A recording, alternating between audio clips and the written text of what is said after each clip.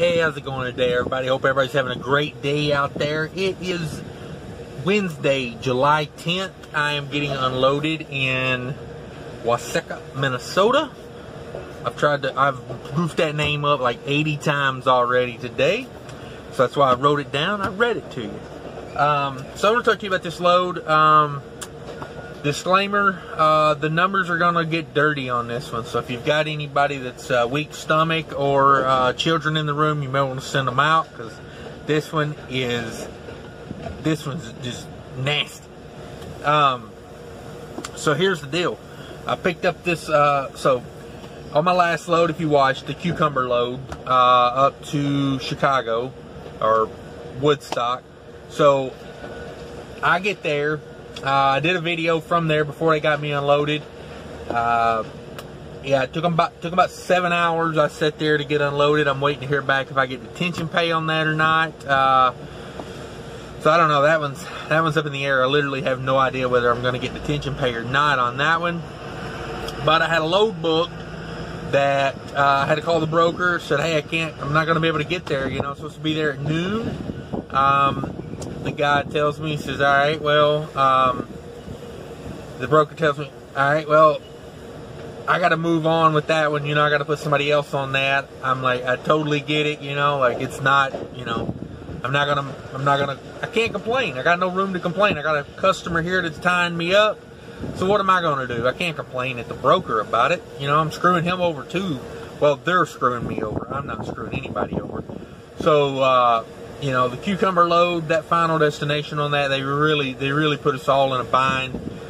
Shouldn't have taken 7 hours to unload that. You know, it's 20 pallets. Places like that really get under my skin. There's no call for that. You know, you wasted my whole entire day. And so anyway, the broker actually was pretty cool about it. He said, hey, I get it. It's not nothing you're doing. He said, I do have another load coming out of the same place, and the other one was going like, I don't know, like 80 miles west of where I am right now. So he said, I got another one coming out of there, and it pays $9.50. And he said, I can, you know, as long as you can get over there to pick up by 3:30, they will load you. This would have been yesterday. It's about 3:30 in the afternoon here now, about 3, I guess.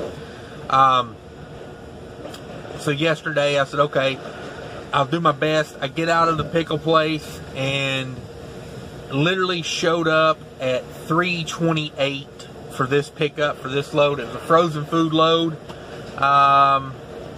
Yeah, it didn't pay as good. It was heavier. It was a lower temperature.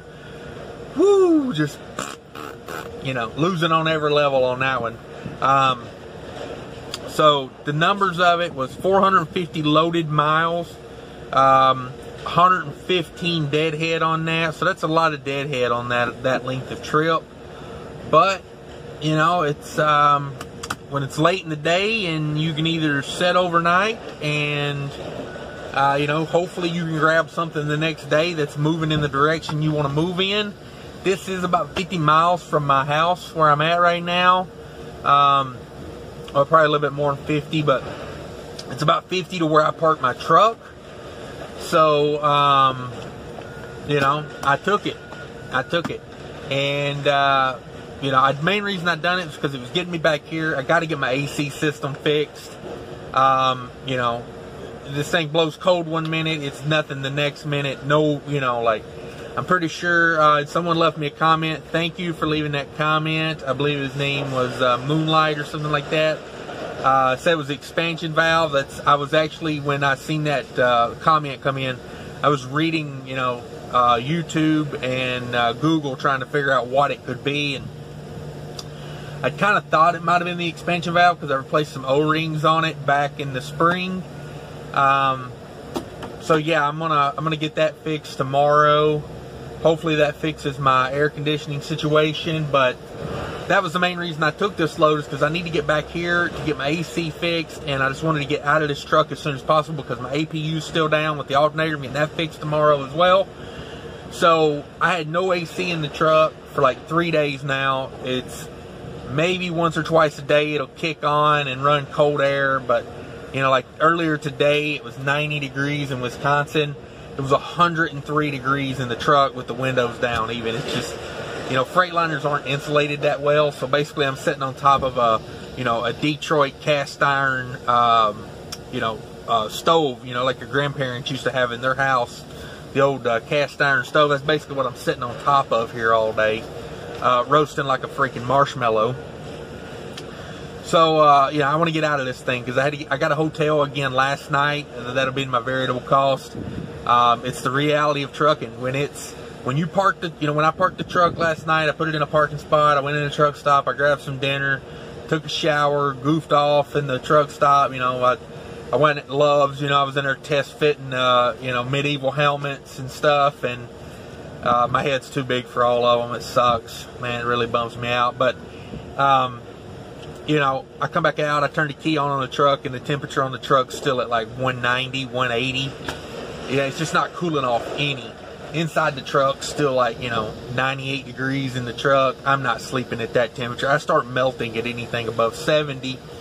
So, you know, I'm not happy. So I got a room. That's, that's 50 to 100 bucks a night. That just, you know, I had to get reefer fuel, so I went down to this Love's down the road from where I got loaded at, and got reefer fuel because the -10, you know, it ran pretty hard, you know, because it was a hot day, and you know, just it ran hard, and you know, so I get down to the Love's, and the only hotel on that whole exit was one hotel, and you know, it wasn't the cheapest hotel.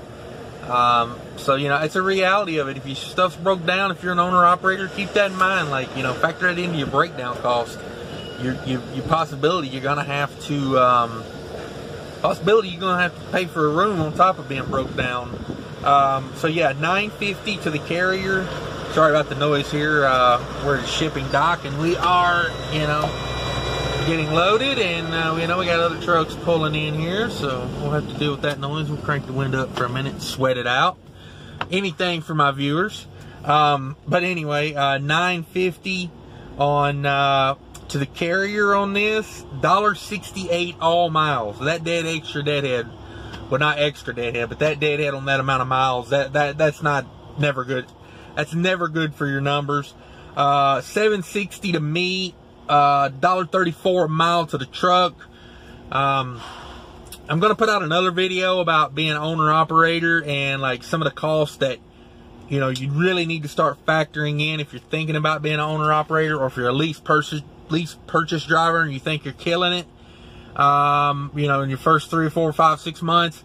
And then, you know, when Uncle Sam comes calling and, you know, all these other little fees hit you.